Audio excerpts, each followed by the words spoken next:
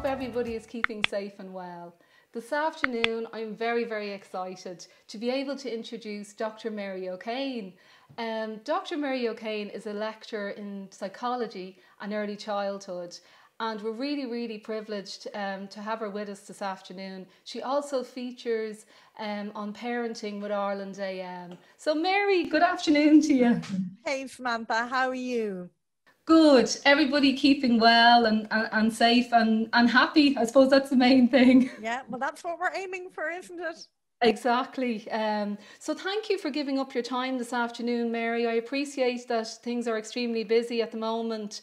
So I'm very, very grateful. No problem at all. I know that we had arranged to do the meeting in the super shed, but unfortunately our plans had to change. So I'm now in my kitchen and I can't even offer you a cup of coffee. And I'm here in my kids' playroom, so it's... But at least we can connect. It's lovely to connect anyway, Samantha. Exactly, exactly. And you know what? That is the most important thing at the moment, to maintain those connections and try build those relationships online using a digital platform, which can be challenging in itself.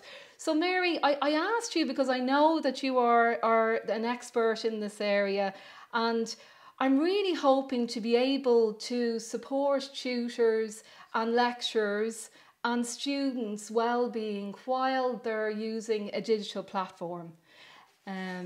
So I suppose the starting point really from our chats, I've been thinking myself a lot about my own role as a lecturer.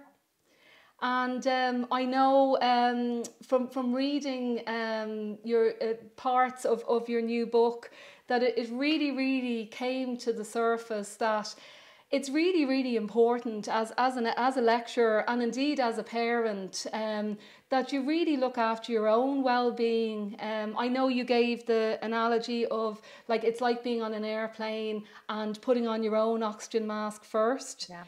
And bearing in mind as well another analogy in the book, which I absolutely loved because I can really, really relate to it.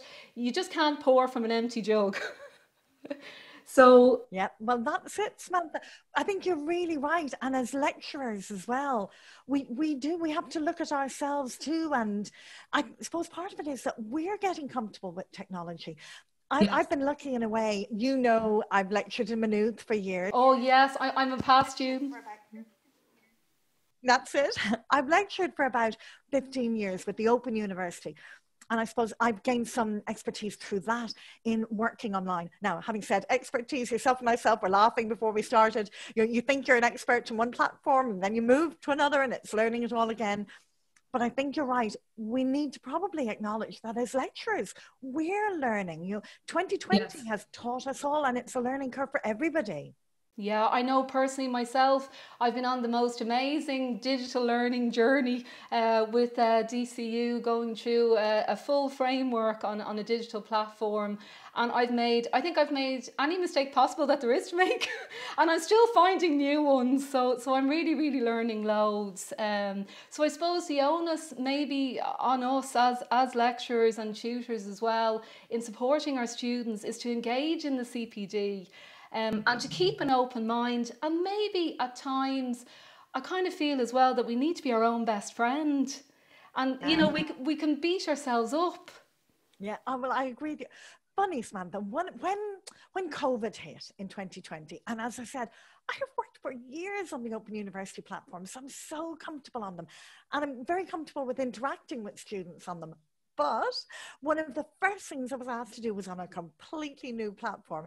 And maybe a day or two before I was due to do this webinar, I was watching on Facebook a clip of Daniel O'Donnell and Magella. Now, some of your students might have to ask their mammies who this is. But anyway, they're sort of my age group. But they were online trying to do a Facebook Live. And they thought that nobody could hear them, but everybody could hear every word they were saying. Well, I laughed and laughed. It was so funny watching them. But then I was doing the webinar a day or two later. I thought, oh my gosh, I am Daniel O'Donnell. No, I'm Daniel O'Donnell's mother. I felt like trying to do this, thinking, oh my gosh, can they hear me? And I think, as you say, when you realize you're not alone, like we're all in this together, and give yourself a Yes. little bit of grace. You know, the Yes. first thing I always say to my students is, can somebody tell me, can you hear me? Because you're never quite sure. Yes. But I mean, Yeah. it's a learning curve for all of us. Exactly, exactly. And that's the thing. I mean, some of the best learning comes from mistakes as well, because you discover new things that you need, that you didn't know you needed. Yeah. It's, And you know, when you do the really silly thing, and we've all done them, and you think, I am never doing that again. And you learn, like the more mistakes you make, you think, nope, I will remember that next time. So definitely, I wouldn't worry about mistakes. As you say, you're learning. exactly, exactly. And falling forward when you make them as well. But I thought really in our chat, I wanted to give the students a voice. So what I tried to do is that I compiled just a list of questions from the students, because I know there seems to be, for some students, quite a lot of anxiety around online lectures. And certainly from a tutor's perspective, it's not easy either, and probably not ideal, because the face-to-face meetings, I mean, there's so much that we're losing through Zoom. So Mary, would you mind if I brought up a few questions from the Yeah. students? Fire Great. away, Samantha. That's great. So one of the students just brought up this question, and I thought it was particularly relevant. It says, I'm studying online and I choose to have my camera off during lectures. Um, how do I get the confidence to be able to turn my mic on? Yeah, I think we can all feel for this student. Can I say one thing? And this is from a lecturer's perspective.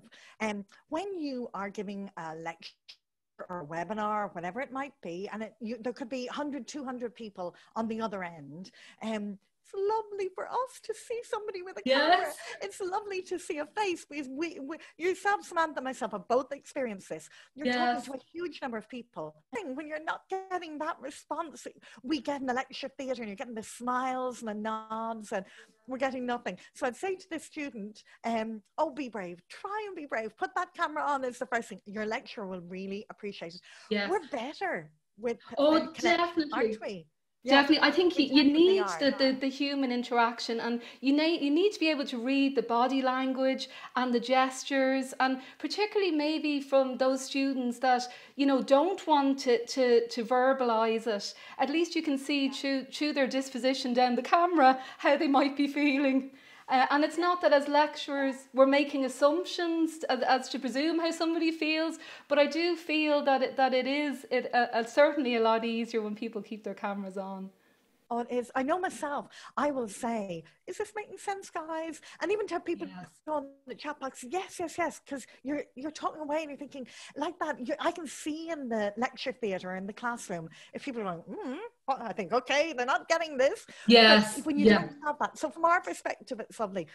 The other thing I just wanted to say about anxiety, I think so many people are anxious at the moment. COVID. I mean, people are very Yes. rightly anxious about COVID. But the thing about anxiety is anxiety comes from our body's internal alarm system. So it's basically coming from our fight or flight instinct, and it's trying to protect us, trying to keep us safe. So something like COVID comes into our life, and naturally our whole system, our bodies are on alert because of that. But the amygdala in the center of our brains, which is the seat of where our anxiety comes from, can't tell the difference between real danger and perceived danger. So something like doing an online lecture, although it won't necessarily harm you, creates the same physical responses in your body as a fear of COVID coming into your home. Yes. And your system can't be like differentiate. It's like having a smoke alarm in your house. Your smoke alarm doesn't know if your house is burning down or if you've just burnt toast in the kitchen. It doesn't care. It responds with the same reactions. So what the student is feeling is really normal. And so many other students, I would say, are in the exact same boat, feeling the same. Just that anxiety in your body at this new experience. And one of the things we do when we're feeling that way is we avoid. So we try Yes. to keep the camera off, keep the microphone. We're avoiding the thing that makes us anxious. But in the long run, avoidance doesn't help. And the way to overcome anxiety is to find that little brave part inside of you. And we all have that little brave bit inside. It's about letting it out. So I'd say to her, even if she doesn't want to talk, if she's nervous about putting on the mic, if you think, okay, I'm actually going to prepare a question. So I know what lecture I have tomorrow. It's on this subject. Maybe your lecturer has given you a reading in advance or something. Read through it and think, okay, I have my question. So you feel a little bit more confident. Take the plunge and do it. Nobody is judging you. They really aren't. If you've done it once, it's so much easier to do it a second time. I don't know if you'd say the same, Samantha. Oh, definitely. I mean, I can empathise as a student myself. When I was studying, and I suppose I would have been one of the quieter students. And I can't honestly say in light of these recent times whether I'd be a student that would have my camera on or off. We're in unprecedented times, and it's not that we're judging. I mean, it's what's right for you is what's right. But I will say that when you step outside your comfort zone, and the more you do it, the easier it gets. And I know in your book you talk a lot about that, stepping outside your comfort zone. And, you know, it does get easier. And, you know, you take a small risk, but that risk can pay off hugely. And I do feel that as a student, if you were to just try even one lecture, just with your camera on, and you might find that you actually get more from that lecture. Maybe it's because your lecturer feels a bit better, I don't know, from the interactions, and that it's more successful. But try it and see. And I mean, you talk a lot about that in your book too, Mary. You know, try it. Yeah, and I think it's human nature. We all like to be in that safe space of that comfort zone. But you know what, when you're starting to study, particularly I think when you're at the beginning of your degree, it's such a time of opportunity. It's such a time of growth. And it's a time where you need to push yourself that little bit. Now, funny you said, Samantha, about you being one of the quieter students, and every student is different. Some students in class are more vocal and some are naturally more introverted. And it's not that we want to, that a student should have to change who they are. I don't mean that at all. But to get the most out of their degree means seeing yourself in a different light. You're seeing yourself as a student. You're seeing yourself as a learner. You are becoming something new. You're becoming a professional in your field. So I suppose part of that is taking these baby steps outside your comfort zone, and it does get easier and easier. Yeah, definitely. And I think that part of asking questions, because I know as a lecturer myself, I have never heard any silly questions. They just don't exist. You know, so certainly from person asks it, you can be guaranteed there are other students in that class sitting thinking it, but thinking, oh no, I don't want to, that might be stupid, I won't ask it. No, you're better off asking anything, because it can just get different conversations going, different perspectives, and we're all learning. I mean, I know as a lecturer, I come out of lectures, it doesn't matter if it's first years, master students, I learn from my students. You know, every lecture somebody comes up with something that makes me think, oh wow, isn't that interesting? Because you become a community of practice in a lecture. And that's important. Yeah, it's extremely important. And I know particularly when we talk about the early years profession, I mean, that community of practice is invaluable because we have so many different experts in all different areas. And I suppose, Mary, that's why I reached out to you even. But I think that we need to have that confidence, and certainly students need to find that confidence to reach out and ask for help and ask for support when they need it. It's definitely. Yeah. But to move on, Mary, another question that came in was, how do I tell my family that I need space and privacy when I'm doing online lectures without offending them or causing any rows at home? That's a tricky one. This one made me laugh because it's not easy. And I don't think there is an easy answer. Do you know, I think it's compromise, isn't it? Again, I think possibly what I would say is you're not alone in this one. And the group I feel very sorry for are the group with very young children in this one, because whenever I'm explaining to an adult, a parent, or whatever. You can negotiate, you can compromise. When you've little kids, and we've all seen the videos of Sky News, or whatever, with the children coming in behind people when they're talking away. And I think we're accepting now that this is our life online. But I think it's negotiation and compromise. So if you are studying at home, and maybe you have another sibling that's studying, you might have a sibling doing secondary school exams, primary school, we have that here. Yeah, it is about compromise. And sometimes it's about sitting as a family and talking about everybody's needs. You obviously need to attend your lectures, and that's fine. I know my son now he's in 3rd year in music and DIT. He has this little thing he hangs on his door, and it means, Mum, do not interrupt me, I'm online, because otherwise I go waltzing into his room. And it's about thinking of ways that will work for you. And sometimes even with IT equipment, it's about working out a family timetable. I need to be online at whatever time, because maybe a younger sibling needs to use the equipment later. So it's about managing it, I think, as a group. Noise can be another thing, and I mean, again, you're negotiating with people like, while I'm doing whatever, and I mean, and you and I, Samantha, now we're doing this all the time as well. I mean, I've had my kids, I've had my husband as well. The dog. Nobody else will go to the dog, and I'm thinking, well, please deal with it. And nobody answers the door either, Mary. And you're trying to be really calm, and you're like shouting. But I think we're all in the same boat. And I can see that this person doesn't want to cause conflict. And I think actually sitting as family and working out what will work for everybody. And there may be times you might not be able to have equipment at a certain time, or I mean, you might even say to Mom, okay, I'll sit and monitor homework at this point while you go to the shopping, but my lecture then starts at whatever time. So you're nearly doing favors for each other. But COVID has taught us an awful lot, Samantha, and I think in terms of our family, it's taught us what is important, and that family connection, how much we need each other, how much we depend on each other, and how important it is we support each other. So again, if the student keeps that in mind, it might help. Yeah, no, I definitely agree with you. And I'm laughing about the element of planning.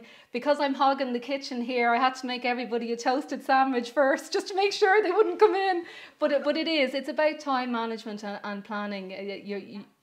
Most definitely, and compromise too. And the collaboration, I suppose that's something good. It's one of the positives that has come from COVID as well. All the collaboration as well between that community of practice, but also between families too. It's certainly one of the positives that has come from the difficult times that we're in at the moment. Do you know something? I think we've reevaluated a little bit. I think some of the things we thought were important in our lives, we've now realized are not what's really important. And I think for most of us, we realized what's really important is people. And our connections, our relationships with people, and having that support. And I must say to the student as well, if you do find that within your family environment you're not getting that support and you don't have that connection, look beyond it. Even make sure you have a friend you can talk to. You have and another relative you can speak to. And I mean, there are options in terms of, I know we're in a lockdown at the moment, but in terms of maybe using somebody else's equipment at some point, whatever. So if you don't have that within your immediate family, you do support externally, because a friend can absolutely step into that role. Yes, that's a good idea, Mary. All right. And another question that came in, and I really can identify with this one. It says, how can I handle mistakes? Online recently, I sent a message to a chat bar during a lecture, and I was trying to make a joke, but the joke made no sense, and I'm feeling really, really embarrassed now. Well, I'd say to this student, okay, first of all, I think we've all done that. Oh, many times. A comment on an online post or something, and it's just meant to be funny, and people go, Whoa! And you think, This student may have heard of the negativity bias. And the negativity bias is something we talk about in psychology within us. The whole idea of the negativity bias is how we stayed alive as mankind. Our brains are hardwired to focus on the negative. You've probably heard that saying, our brains are like Teflon for the positive and Velcro for the negative. So you make one little mistake and it's like, ping, your brain goes over and over and over it. And we're focusing on it. We're catastrophizing. Everybody must be talking about me, and everybody else has forgotten that little joke you made. It's within your own head. You keep ruminating over our past errors. So we all do it. We absolutely all do it. So what I'd say to you is just try and breathe and let that go. It's a horrible feeling when you're worrying about a past mistake, and that can bring on anxiety as well. So say to yourself, you know what? Okay, this is not the end of the world. So you made a silly mistake. And in fact, it wasn't even a mistake. You made actually maybe a very funny joke that they didn't get. So that's responsibility over. But it went wrong. It went wrong. What happened? You survived. You lived to tell the tale. It didn't cause you untold harm. So you've been there, you've messed up, and you've seen, actually, I can survive that. If it happened again, it wouldn't be the end of the world because you know you've done it and you've managed it. So that's what I would really say. You've been there, done that. We have all done it. Again, don't let it stop you from interacting online. And it will give you a little bit more sympathy when your lecturer makes that oh so funny joke and or your fellow student does it. You will have real empathy when you see somebody else do it. But it you know what, these things they mean so much more to us than they do to others. Can I just say one thing? You know, when you we've spoken about mistakes, Samantha. Mistakes being, a learning curve. I mean, that's what they're there for. They're so important. Sometimes when that happens, we become anxious. So we build up maybe the next lecture, the next opportunity to make a mistake. We build it up to a more difficult situation than it is. And just something really simple tip, but it's controlled breathing, can be so useful. So if you feel you are really feeling anxious about a forthcoming lecture, before you log on, before you do anything, controlled breathing it's not just breathing, but it's breathing right down into the diaphragm. Scientifically proven to bring down the heart rate, bring down the blood pressure. It's as if it sends a message back to that amygdala, all is well. So if you're feeling very nervous and to do this, you can Google controlled breathing, but basically it's breathing in really deeply through your nose, right down into your diaphragm. With little children, we call it belly breathing because your tummy should move. You're breathing right into your tummy. And it does work, Mary, with the younger children. In practice, I've used it as a strategy myself, and I have to say it does work. It literally, I love a bit of scientifically proven, but it really does work. So if you are feeling anxious, if you go online, just 2 minutes of doing these deep breaths will set that adrenaline, cortisol, all these chemicals to your body, just calms everything down. So you're just feeling in that stronger position going on. Definitely can help. One little thing about it though, all breathing. It's a really good idea to teach it to yourself when you're calm. So if you are somebody who struggles with anxiety going online, when you're in your bedroom, when you're going to sleep at night, practice it. So that when you go to online, your body is nearly ready. It knows what you're going to do. But yes, Samantha, it really works. It really can help. Yes, that's really, really useful, Mary. I know there's a lot of people that'll be listening that'll be thinking, I'm going to give it a go. I'm going to try it. That's it. Give it a try. I do a lot of online talks for teenagers on anxiety at the moment. And you know how they would be like second years or TYs in secondary school, and particularly the second years, you can nearly, it's maybe as well like they don't have the cameras on, because I can nearly hear them thinking, breathing, you're just telling me to breathe. And I say to them, it doesn't matter if you believe it, you do not have to believe it. It works. It really works. I do it too, Samantha. If you too much on in work and you're feeling stressed, you really do. You can breathe it down. So give it a bash. Yeah, definitely. I think we'll all become explorers and adventurers after listening to this now. Totally willing to open up and try new things. Our last question, Mary. It came from a student saying that after online lectures, I feel that I'm very stressed, having to try and take notes and organise all the information. Also, this student finds breakout rooms really, really stressful, as often they have to discuss and collaborate with people that they don't know. Have you any advice for that student? Yeah, if we do the breakout rooms first, and then we'll talk Yes. about the note taking or whatever. So the Yes. breakout rooms, again, and it's funny, I think you alluded to this earlier, Samantha, when you were talking about even in the classroom, maybe being one of the quieter students. One of the things I would say to you about breakout rooms is remember who you're with. You might not know these people, so it could be Yeah. complete and utter strangers, but who are they?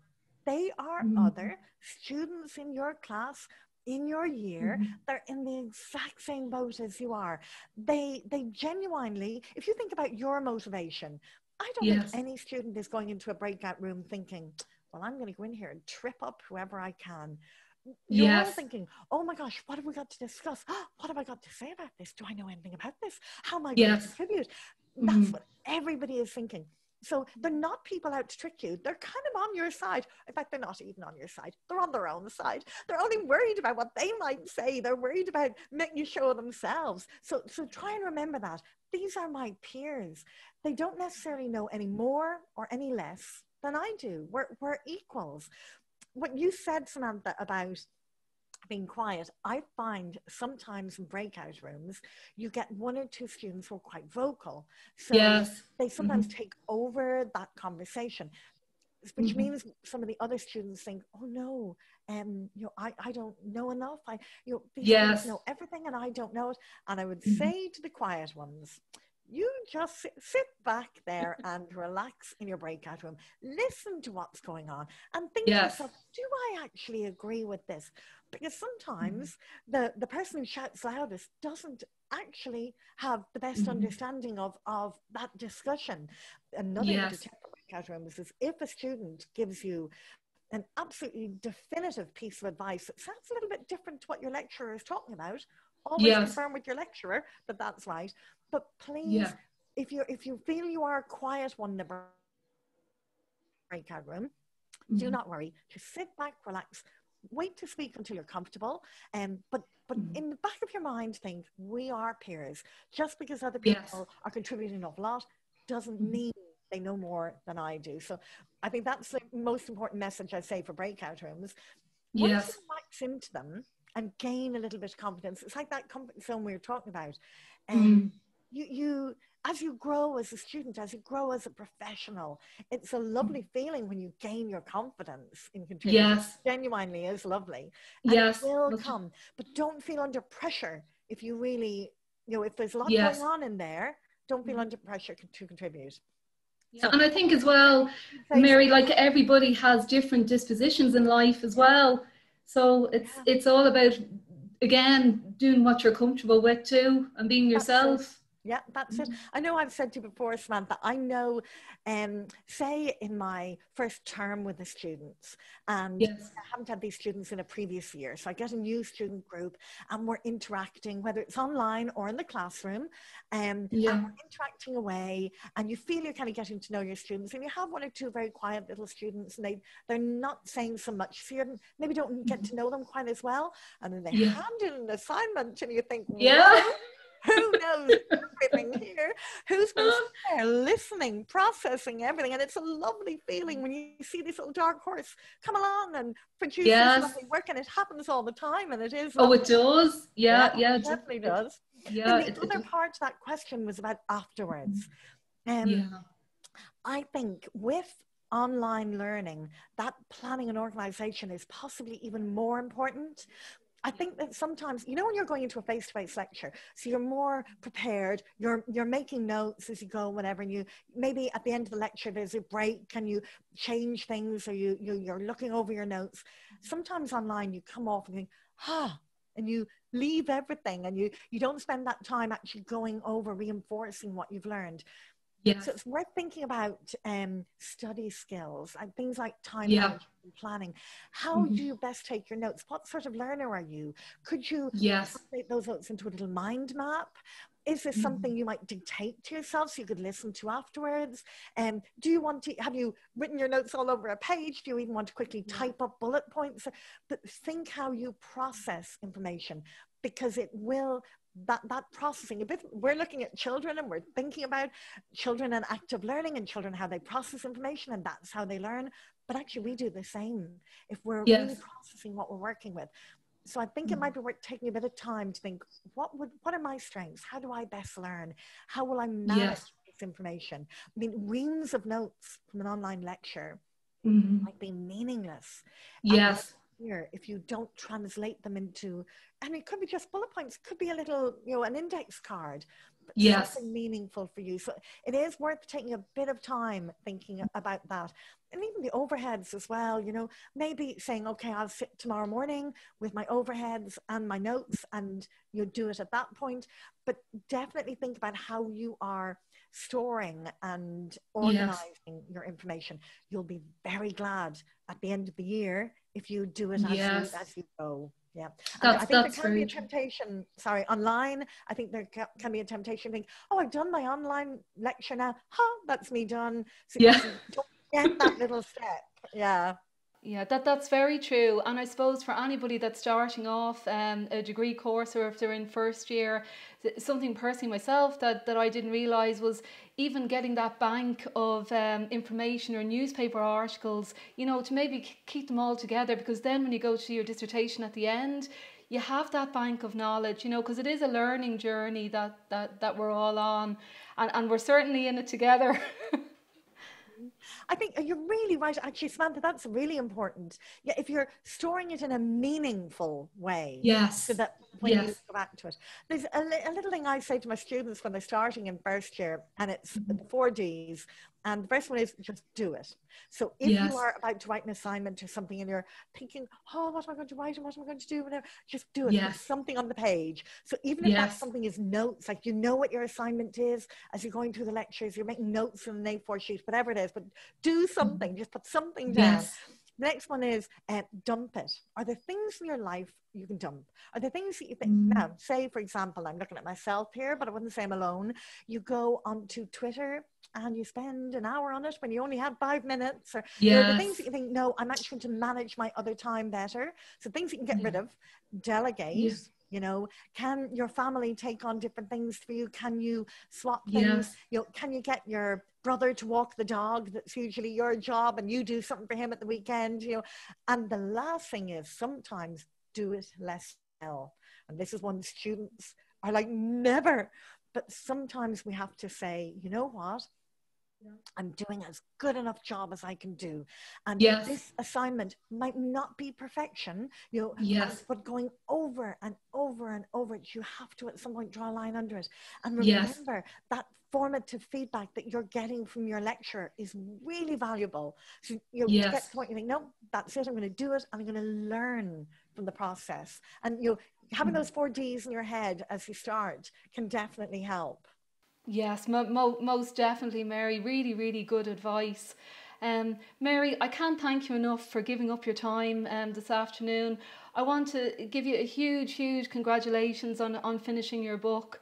And it is really, really going to be a complete game changer for lots and lots of families and parents and children, but also for the early years sector, because there's such really good hands-on practical advice, and it's so relatable. It's lovely to be able to pick up a book that instantly you could just automatically you can relate to it. So thank you so much. Thank you for that. That's lovely. Actually, I'm just thinking, Samantha, can I say one final thing to the students as well? Oh yes, please do. I'm just thinking one last thing. Is to look after themselves. Just be really aware, to be kind to yourselves. Look after your own mental health. Do make time for your family while you're studying. The people most important to you. It could be your partner, it could be your granny, it could be your friend. Have time for the ones you love. Have time for yourself. do something, work something into your diary now that is me time, something that makes you happy. But look after your own mental health. I should have said that earlier as well, because that's a huge thing, I think, for everybody at the moment. Yeah, and certainly, Mary, from a lecturer's perspective as well, that, you know, our job is to help the students through it. And certainly we are here to help, and that if there is a question, just ask it, go for it. Because, you know, we're more than willing to try our best to be able to support you through this learning journey. Samantha, I think that's the perfect note to finish on, because that's exactly it. Your lecturer is on your side. They are, part of their role is to be there for those moments where you really feel, oh, I'm really struggling with this. Speak up. You need to tell them. And again, as you say, Samantha, particularly in the online relationship, when you're not necessarily in the classroom so much, it's harder for a lecturer to see that. If you just drop a message and say, you know what, I'm struggling, the lecturer is there to support you. Well, Mary, I can't wait till February. Your book, Perfectly Imperfect Parenting, Connection, Not Perfection. I just can't wait to read the whole thing in February. So the very best of luck with everything. And hopefully we will get into the Super Shed before all of this. So the very best of luck, Mary, and thanks again. Thank you so much, Samantha. Lovely talking to you. Thank you.